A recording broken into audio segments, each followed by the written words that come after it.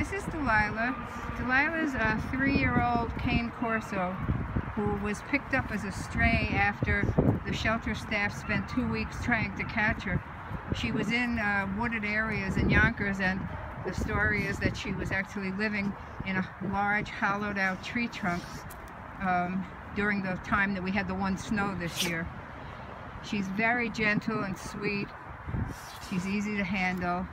Unfortunately, she has Lyme disease, which she's being treated with doxycycline for. She also, as you can see, has a cherry eye, and that'll be removed as soon as she gains enough weight to be spayed, whether that's here or in an adoptive or foster home. We'd love to find her a place to go through a cane corso or a large breed rescue so that she could recuperate in comfort. Here she's very popular. She's well cared for, but it's still a shelter and not a home. She's just such a wonderful dog. You see how she's walking?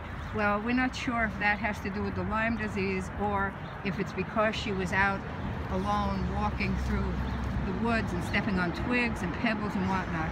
Her feet are also being medically treated with, medicine prescribed by the vet.